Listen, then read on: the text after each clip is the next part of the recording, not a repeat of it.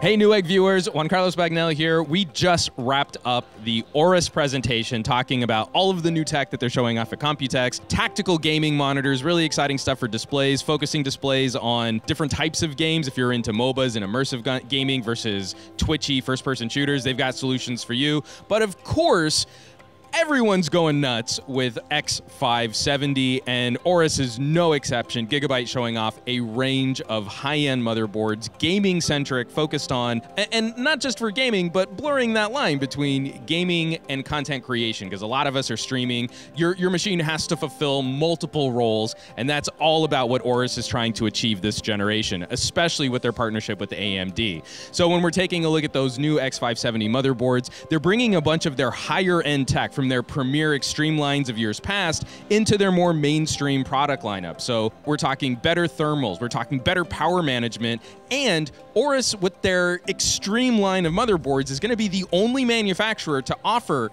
a passively cooled X570 motherboard, which is crazy exciting considering some of the power draw that this monster chipset is going to be drawing. So their total thermal solution, their total power consumption solution, top of the line, exciting stuff, especially if you're going to be building a high-end rig. Now, a high-end rig, we also need to make sure that we've got high-end storage, and Aorus has got us covered there too, offering up an 8 terabyte PCIe 4 solid-state drive. They opened this thing up, and not only with this blower kit and these copper fins, we had 4 SSDs, Phison controllers, all working together to give you insane throughput, just incredible read and write speed. I'm putting graphics up on the screen because I'm just blown away by what they were showing off there. But then if you just want to go with the normal M.2 solution, they've got a cooled solution for an Aorus motherboard at 2 terabytes, which is again putting out performance on PCIe 4, which is significantly faster than anything that we've had in generations past. So the entire platform, that's what's going to be exciting about X570. That's what Aorus was really here to talk about today,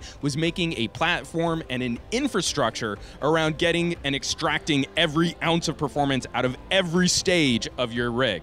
So, lots of news coming up from Computex 2019, lots of things to be excited about, lots of products to showcase. So make sure that you're subscribed to our YouTube channel. Make sure you're following us on all the socials, because we're going to have a lot more to talk about. For Newegg Studios, I'm Juan Carlos Bagnell. Thanks so much for watching, for sharing, for subscribing, and I'll catch you all on the next video.